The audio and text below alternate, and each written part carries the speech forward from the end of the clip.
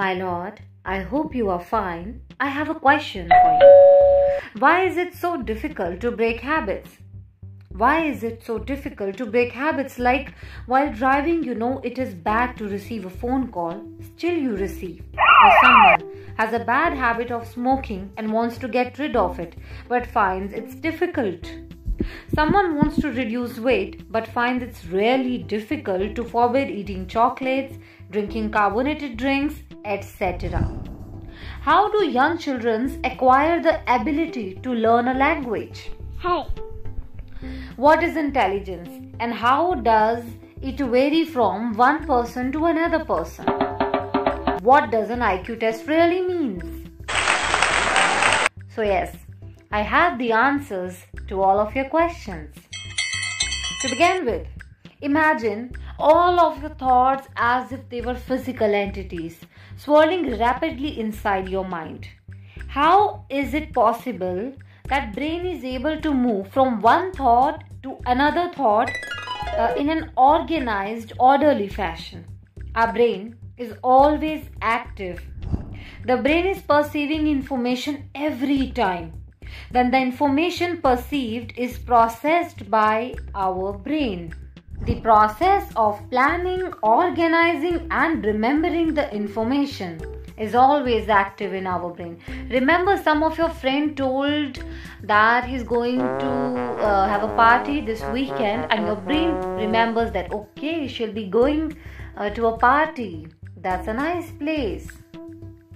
Yet most of your brain's activities you don't notice as you move throughout your daily routine. Okay? This is one of the complex processes of cognition that we are going to understand. Okay, what is cognition? You might have heard this word cognition several times, but here today I'm going to answer this question. What is cognition?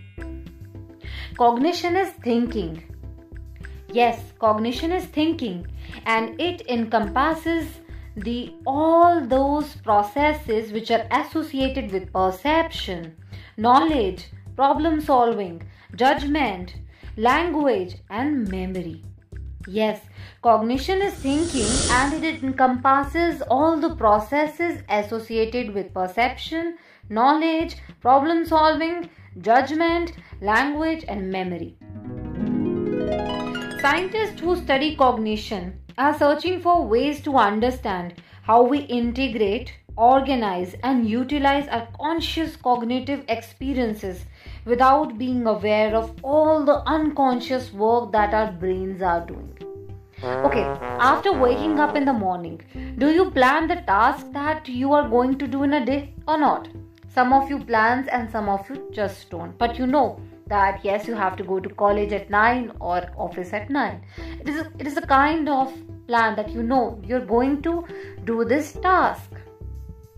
For example, deciding that at 6:30 a.m. you would do gymming and return around at 8:30 a.m. Then get dressed up for the office, etc., etc. This is a plan. Yes.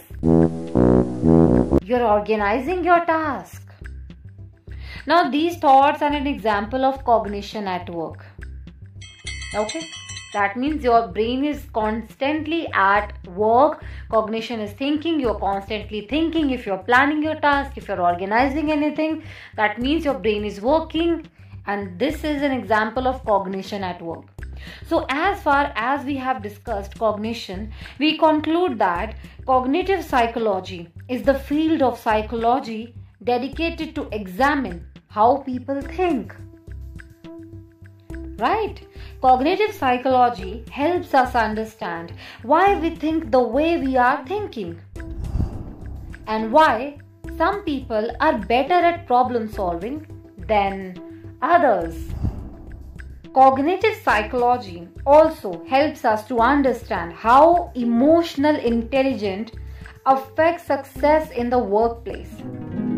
Cognitive psychology also helps us focus on how we organize our thoughts and information gathered from our environment into meaningful categories of thoughts. And this concept will be continued in my next podcast. Stay tuned in, guys. The content credit goes to OpenStax.